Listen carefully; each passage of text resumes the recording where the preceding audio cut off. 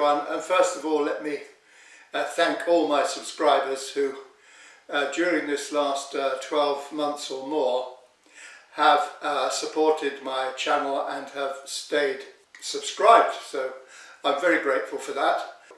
I needed to find some space at home to continue to work, and the only sensible, reasonable space available to me was my railway room. So it was with great regret in many ways that I decided to finish Deresley and to disassemble my railway and to rethink my future, which brings us to the position I am at now. Hello everyone, it's normally at this stage I welcome you to Deresley, but sadly I've had to dismantle my railway, and I've had other ideas for continuing my channel, but not much came of them really. But then I have a friend locally called John Tothill, who just so happens to be the owner of Canal Sidings, and you can visit his railway. I'll put a link up. And he invited me to do some scenic work and some model making, which I enjoy, for his railway. So here we are in John's railway room. The layout, this particular layout is called Inglethwaite. It has one called Canal Sidings, which is why the channel is called Canal Sidings, but at the moment anyway, it's not part of Inglethwaite, which is the one he's working on and the one we shall be talking about. So I've gone from Deresley, which is in width about that, to Inglethwaite, which is more than I can stretch. In fact, the nice thing with this, from my point of view, is that it's a continuous loop. So at long last, I can sit and watch some trains go by, which I'm really looking forward to. Well, hello everyone. Quite a change not to see me on my own channel, but to see my own railway room. Yeah, as David has already spoken to you, we've decided to collude on my channel to so that I can get my railway moving quicker and get some signalling sorted out, which is something that's taking far too long. And while I'm doing that, I'm not getting anything done on scenery, and I'm not getting anything done on locomotive preparation, putting DCC into them, etc. So I won't go too much into that. I am going to be doing the technical side, and David's going to be doing the scenery, as I think he said. So basically, next time you see me, I'll be back on my own channel. I will show you what I have done and talk to you about what I'm going to be doing. But in the meantime, on this channel, what we're going to do is just show you some of the things that David has started doing to make this railway come to life a little bit quicker.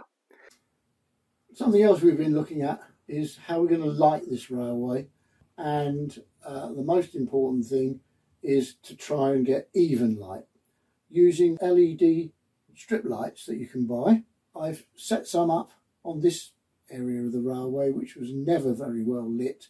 What I found now is that with about 7 or 8 watts of LED lighting we can get a much better light. And I've got a little control here that I can use, and I'll gradually turn it up. You can see the effect. That's as dim as it goes, and we can come up slowly. We can have any of these light levels to probably about there, which is what we think is a good daylight scene. These little devices come from Amazon, and I'll show you those now. And what I use to control the lights are these dinky little things here from Amazon. I'm sure you can get them in other places. And what they allow you to do is use a 12-volt power supply, and using the control here with the knob they kindly supply as well, you can actually adjust the lighting from nothing up to the maximum that you will get at 12 volts. Okay, so we've actually started some scenery, and this end of the layout is going to be a bridge span across from there to there. So we've actually started our landscaping in this area. It's just a fairly standard way, using plaster bandage, of forming a little uneven surface on the banks here. And then we've used scatter materials of various shades of green and various sort of lumpiness shaped bits in here. Nothing, no bushes or trees yet. But on this side, we've allowed for like a footpath, a farmer's access, if you like, some little sort of track along here. This bit in the middle is a river, and I've painted this with a feeling of depth, hopefully of darker tones in the middle and sort of lighter tones to represent the shallows on either side.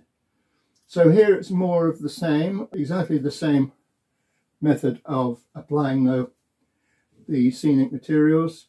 And over here, though, we've got a single laned road.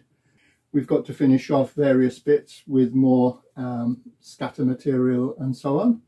But with the lights on, like you just saw John demonstrate, we can put the lights on here, and we'll show you that just to finish. So there you have it.